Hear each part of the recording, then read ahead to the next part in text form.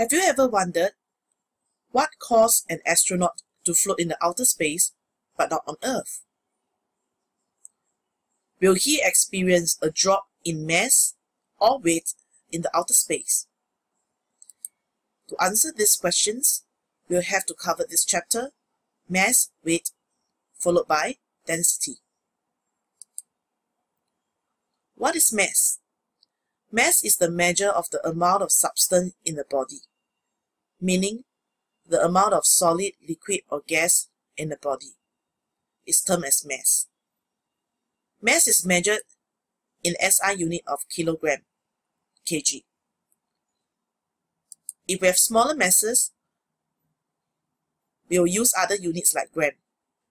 For larger masses, we can use unit like tons. Okay, 1 ton is 1000 kg. Okay, but we seldom really use ton in Singapore.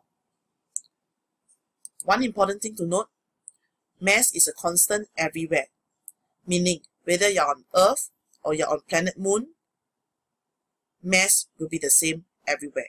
It will not change. So we call it a constant. To measure mass, we'll use a measuring instrument, okay, the sliding mass balance. You will probably see something like this in the Chinese traditional medicine hall. Okay, but in the science lab, we'll use a more convenient instrument known as the electronic balance. Okay, where the number can be easily read off the scale over here. What about weight? Okay, weight is the force of Earth's gravitational pull on the object. You and I, we have weight. Okay, and our weight is actually measured in Newton. Okay, so please take note, do not confuse this with your layman understanding. Okay, where usually you say measure height and weight, and you look at the weight in kilogram. In physics, okay, mass is measured in kilogram, weight is measured in Newton. Okay, which is named after Mr. Isaac Newton. Basically, weight will change depending on the gravitational field strength at a particular point. Okay, this means the G value at different planets. Okay, and to measure weight, we'll use this instrument known as spring balance. Okay, the one that usually your Garanguni man would use. We also call it the Newton meter. So how is weight and mass related? Okay, let's look at this simple understanding. W equals to M times G. Okay, so weight is in Newton, mass is in kg. This G here is what you have learned in chapter 2, acceleration due to gravity. Okay, on Earth, this value is 10. On the Moon is much lesser, about 10 divided by 6, which is just about 1.67. Other than calling it acceleration due to gravity, we can also call this small g gravitational field strength. Okay, you can see this on your cover page. Okay, changing the formula W equals to mg, by making g the subject, we'll have g equals to W divided by m.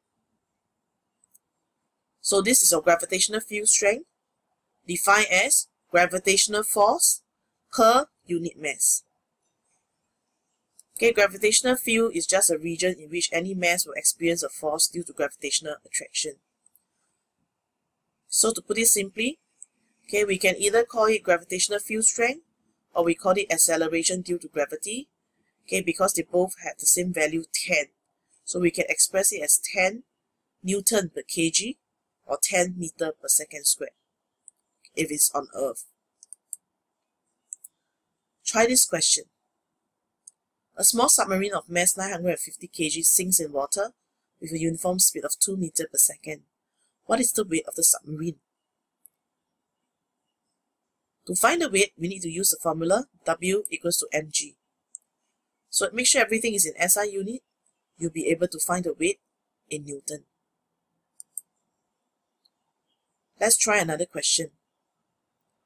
An astronaut weighs 820 Newton on Earth, where the acceleration due to gravity is 10 meters per second squared. Determine his mass. Similarly, we use W equals to mg. We make m the subject, so m equals to W divided by g, 82 kg.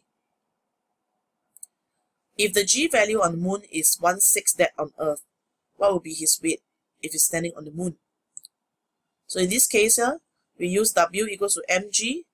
M will not change, so it remains as 82 kg.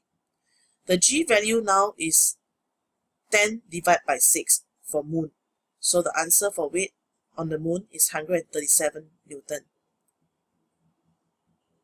So look at this question, you will know that weight changes at different planets because G value change. However, mass in kilogram remains the same regardless of which planet you're at. Try one more question on your own. Bear in mind, mass will not change. Weight changes. In summary, these are the differences between mass and weight. Mass is the amount of substance in the body, whereas weight is the force acting on the body. Mass has a SI unit kilogram, weight has a SI unit Newton. Mass will not change, it's a constant, whereas weight will change depending on G value. To measure mass, we use a sliding beam balance or an electronic balance. To measure weight, we use a spring balance, or we call it Newton meter. So back to this question, what causes the astronaut to float in outer space but not on Earth? It will be due to the gravitational field strength, small g. So would he experience a decrease in mass or weight? Remember, mass don't change. So therefore, in the outer space, it is weight that change. There's one more term that we have to learn, known as inertia. Okay, in layman terms, okay, this is something like your inertia to do your homework, your unwillingness to do your homework. So when we say an object has an inertia, we are talking about its unwillingness to change its state. Okay, so usually a super tanker like this has a high inertia. It will tend to gain speed or lose the speed very slowly because of its large mass. Okay, so inertia is a measure of the reluctance, which is the unwillingness of the object, to change either its original state of rest or its original state of motion in a straight line. So for instance, if you are standing at rest stationary, okay, you will be unwilling to change your state of rest. What about if the object is in motion? If you have a little girl running towards you as compared to a big elephant running towards you at the same speed, which one will be easier to stop? Definitely, it will be the small girl, because the small girl has a smaller mass and therefore a smaller inertia. Okay, meaning a smaller unwillingness to change its state of motion. So in conclusion, you have to understand that the greater the mass of an object, the greater will be its inertia. Okay, so inertia depends on mass. The bigger the mass, the bigger the inertia. Some other examples, if you are seated in a bus and this bus suddenly moves, what will happen to your body? Okay, your body will tend to fall backwards when the bus suddenly moves. Okay, that is because of your unwillingness to change your original state of rest. On the other hand, if you are seated in a bus that's moving and it suddenly stops, you are unwilling to change your original state of motion, so your body will be thrown forward.